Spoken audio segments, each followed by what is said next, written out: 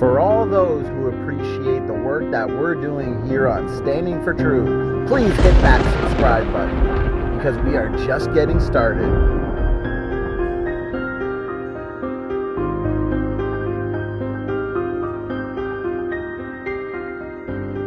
Okay, now to begin to understand the origins debate, one of the things we need to be very sure about is that we understand the genre or the literary style of Genesis. Yes.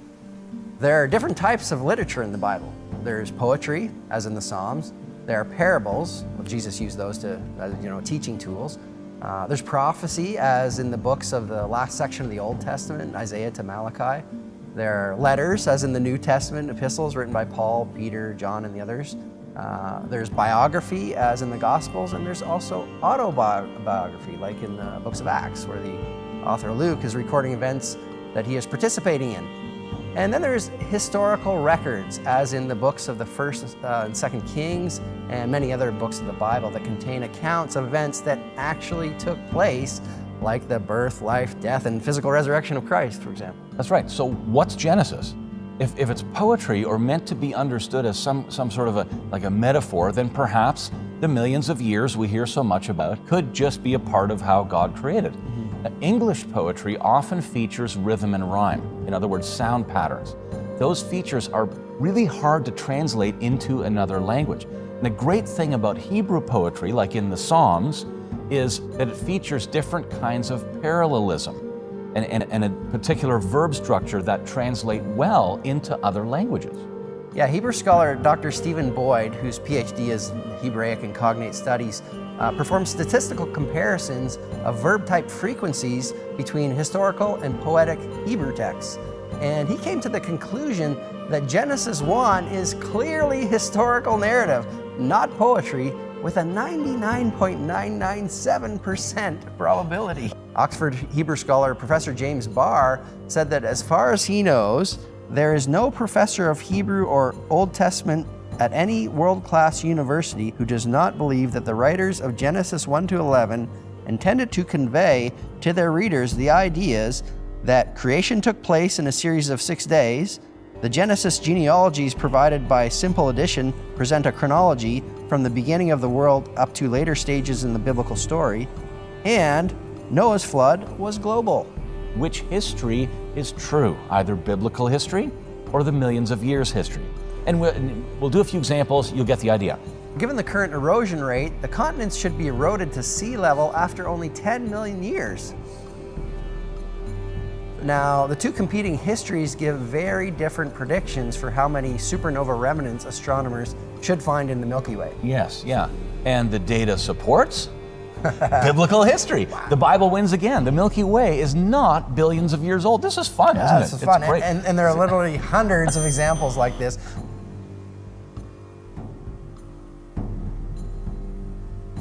Creation or evolution, which do you believe?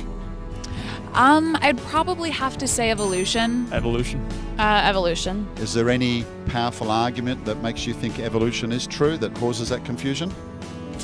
I think the studies that have been done on apes and monkeys are pretty compelling. Mostly fossil records and just databases of really just the fossil records. In your church background, were you ever exposed to any scientific evidence for creation by your church leaders, pastors, anything like that? Definitely not. Nothing in particular, no.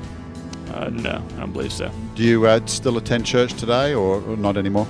Only for holidays. We kind of stopped going together as a family, but... Did your church leaders, student leaders, bring in any creation teaching that showed you there was scientific evidence to support the Bible's account of creation? Yes. Yeah, we learned a lot about different creationist scientists and the proof of young Earth creationism. What are you studying now? Biology. Biology, right. Steeped in evolution. So, but you're not convinced by the evolutionary arguments in your biology classes? No. Still attend church today? Yes. Yes, sir. Yeah, every Sunday. Would it be fair to say then that being able to discuss creation openly at church has helped strengthen you in that area, prepare you for what you've learned here at college about evolution? Yes.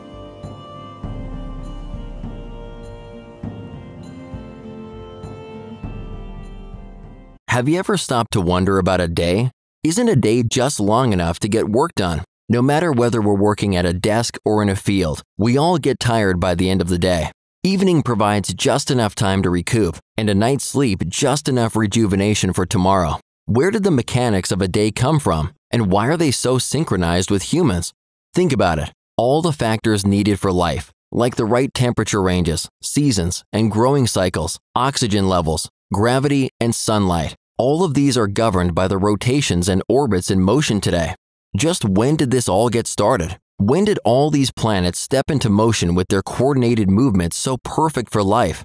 Let's take a look at what the Bible says. After God created light, He divided the light from the darkness. Then He called the light day and called the darkness night. And this was all on the first day, setting the stage for the rest of creation week. Then God commanded, "Let there be lights in the firmament of the heavens to divide the day from the night, and let them be for signs and seasons, and for days and years." If the word day here is not a literal day, then the word years being used in the same verse would be meaningless. God set up a day as a full rotation of the earth on its axis, and a year as one complete revolution of earth around the sun. He spun this timekeeping planetary clock into motion at the beginning, and it's been in place ever since. Why is this important? Well, from a practical standpoint, without this complete system, we would not have creation as we know it. From a personal standpoint, not believing God's word starting from the very first page and believing secular science instead sets up a pattern for how we consider the rest of the Bible. It's like a gate that governs who our authority will be in life, either man or God. Think about it. When reading the Bible's creation passages at face value, it says that God created the heavens, the earth, the sea, and everything in them in 6 ordinary days. Everything had to be set into motion during the same creation week for life to be sustainable. In fact, God even said this as clearly as possible to the Israelites in the 4th of the 10 Commandments, in the only part of Scripture He wrote with His own hands. But many Christians today believe that these days could have been thousands, millions, or even billions of years long. But why compromise on such a clear teaching of Scripture? One where each of the 6 days are bounded by evening, morning, and a number, and every time in the Bible any one of these qualifiers is added to the word day, it always means an ordinary day. And what about God even telling the Israelites directly to believe in a 6-day creation week and to base our work week just like it? God could have created everything in an instant or in a single day, but He chose to create over 6 days to set out a pattern for us to live by. Does God want us to believe differently today because of what secular science says? Just who is our authority?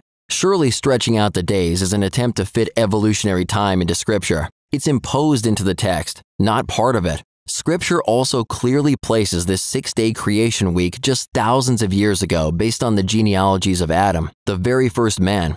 Is compromising on this teaching and the many compromises that usually go along with it really necessary? Think about this for a minute. This process of day with light and heat and night with darkness and cold, along with days adding up into years, had to start somewhere. It had to have a beginning. Can you imagine a day lasting for thousands of years? Or darkness? If Earth's rotation speed was slower, our days would be too hot and our nights too cold to support life. Any faster and the wind speeds would be too extreme. God had to set up this cycle with all the planets and orbits set into motion at a certain point of time. They are all connected. And the Bible sets this time as just thousands of years ago, not millions. We need light for food to grow. We need seasons for different types of plants to grow in the same regions. The Earth orbits the Sun with a tight habitable zone. If Earth was any closer, we'd fry. Any further away, and we'd freeze. It's a perfect distance for photosynthesis. Our Sun is also the perfect color and mass. Any larger and its brightness would change too quickly, producing too much high-energy radiation. A stable water cycle would also be impossible without the Sun just like it is. Any change in the orbital tilt of our planet would make our climate impossible. The Earth and Moon work together to create tide cycles for ocean life to thrive. Earth's magnetic field is also perfect for life, protecting us by deflecting most of the solar material speeding towards us at 1 million miles per hour. Without the magnetosphere, solar particles could strip the Earth of its protected layers, which shield us from the Sun's ultraviolet radiation. Animals even migrate using Earth's magnetic field. Earth's gravity, axial tilt, rotation period, magnetic field, crust thickness, oxygen-nitrogen ratio, carbon dioxide, water vapor, and ozone levels are just right. All of these were carefully calibrated by God during creation week to sustain life.